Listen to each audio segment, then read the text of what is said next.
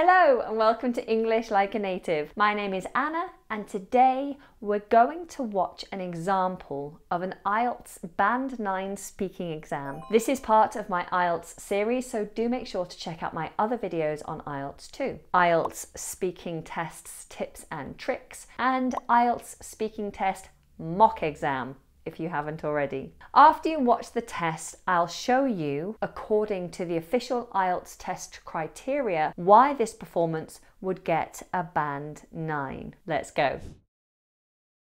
Good afternoon. My name is Anna.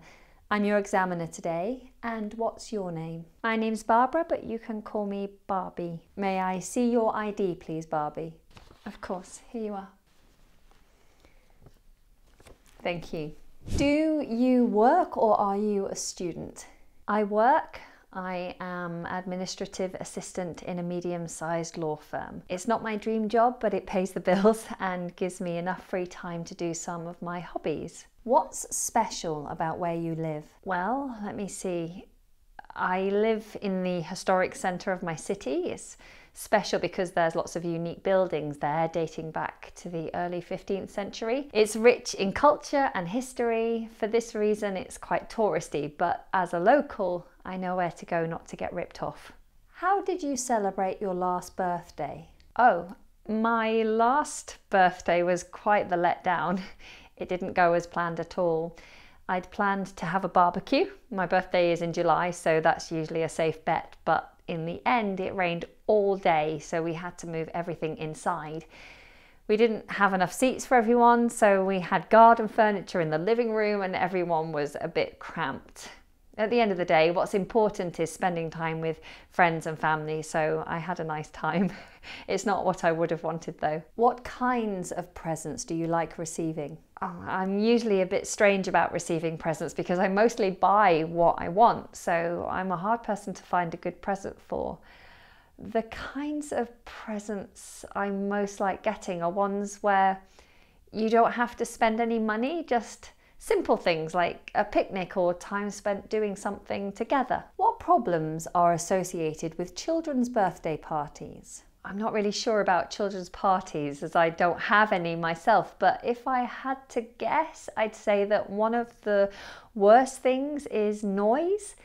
Children tend to be noisy, and a lot of children together, especially if they're eating sugary foods as well, will probably mean a lot of noise. The cost is another factor that can make kids' gatherings problematic. By the time you account for the cake, the entertainment, the party bags and the party clothes, the costs could be astronomical. Do you think celebrating birthdays has become too much? The short answer is yes, I do. I think I would rather prefer something small and intimate with friends than a big party. Helium balloons and lots of decorations in a hired venue. These kinds of celebrations can take on a life of their own, especially being influenced by TV or social media. Young people today want the whole world for one birthday. It's over the top and prohibitively expensive. It's just not my cup of tea at all. What are the pros and cons of having a small birthday celebration? Personally, I like smaller parties, so I can see lots of advantages. These are, but not limited to, being able to really spend time with the people you invite. It's less expensive, so you can have nicer quality things, cakes, party food, and so on, for the people you invite. It's also easier to organise. You invite less people, as I said, so you don't have to keep track of so many invites and RSVPs. It's easier to know who's coming and what you can expect. If you have a big party, the disadvantage is that you feel being pulled from different people, so you don't get to spend the quality time with anyone. It also costs a lot more money, or you don't have to sacrifice the quality of what you decide to have, and it's hard to organise. It's also just not as enjoyable for me personally, as I find it a bit impersonal to have large groups of people all together. In part 2, I'll give you a topic to speak about. You should prepare to speak about this topic for 1 to 2 minutes. Before you talk, you have 1 minute to think about what you're going to say. Here is a pen and a piece of paper. You may make some notes if you wish. Do you understand? Here's your topic. Talk about a person who had a positive effect on your life.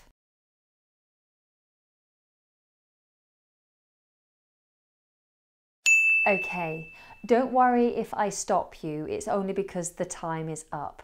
So please start now. Someone who had a good influence on me. Well, I would have to say that was my grandma. My grandma and I were very close, as I was one of only 3 grandchildren, so she had a lot of time for me. Unfortunately, she passed away about 3 years ago, so yeah, it's been hard. But when she was alive, she definitely had a really profound impact on my life. Not only was she kind and generous, but she also made sure I had what I needed when I went to her house, whether that be a blanket or a snack. She always asked me about my life. I felt like she really cared for me because she made the time to remember things and asked me about what I'd told her about and asked me about them the next time. Most adults don't do that, but she was different. The way that she was, I remember she always ate these hard-boiled sweets. And so now whenever I see them, I always think of her, and the way that she has like encouraged me to be a better person is that I do those things that I noticed she did, you know, like I try my hardest to listen to people and really hear what they're saying and then remember the details and ask them about that again when I see them next. Thank you. Can I have the booklet and the pencil and the paper back, please?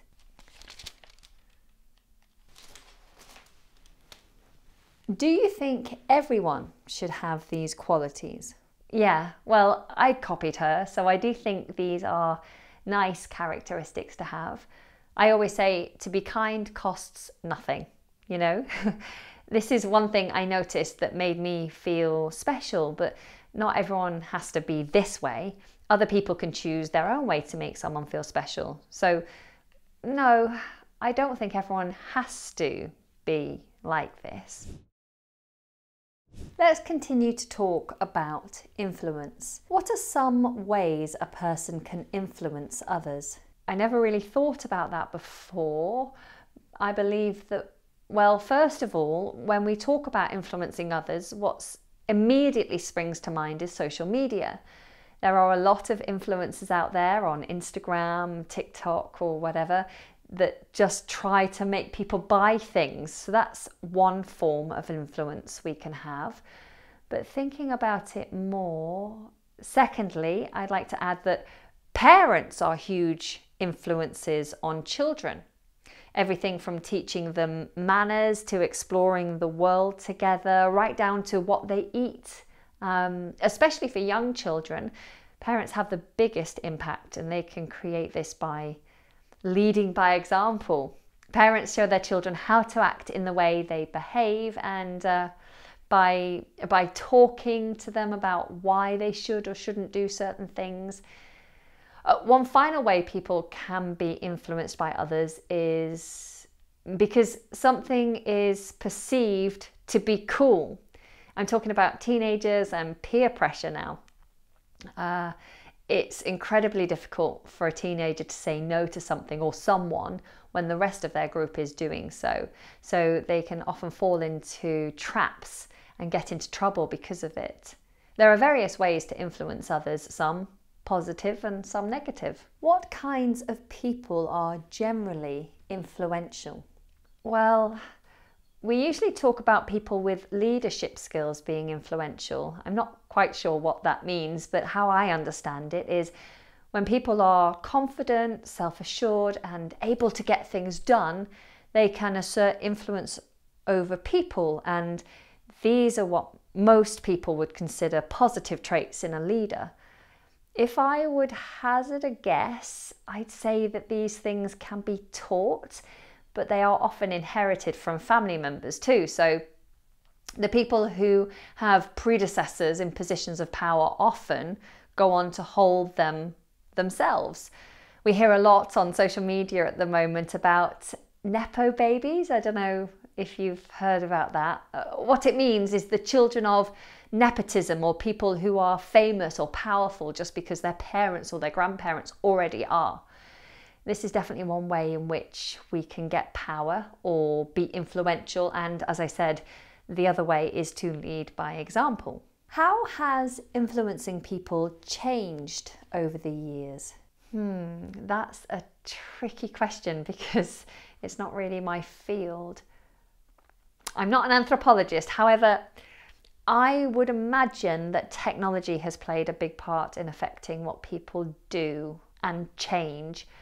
For example, in the 1950s, with the onset of the television era, as we see in Mad Men, advertising on TV did a lot to change how people lived their lives and indeed what they wanted from their life. Since then, TV advertisements have been persuading the public at large, and I don't think that's going to stop. It's just that now the ads are on streaming services and the like. As I mentioned before, influencers on social media also play a role in the change that has happened over the last few years. I think we've seen an enormous rise in consumerism, with disposable items being more and more used to the point where it's dangerous for our planet and our psychology as well as our wallets. But I hope that in the future it's going to change to be a bit more sustainable for our bank accounts and the earth. We used to have different technology, but the same thinking behind it prevails, for the moment anyways. Is it possible to be too influential? Well, yeah. I've noticed some celebrities are, or really their fandoms are, too influential. Like when one celebrity, like Hailey Bieber's fans, started harassing another, Selena Gomez, just because their fans deemed them to be rivals, even though they've both stated that they're not. And Justin and Selena are ancient history. I think if a fandom starts bullying another celebrity, which at the end of the day is a human being, then that's excessive too. So that's why I'd say there's such a thing as being too influential, yeah. Thank you. That is the end of the test.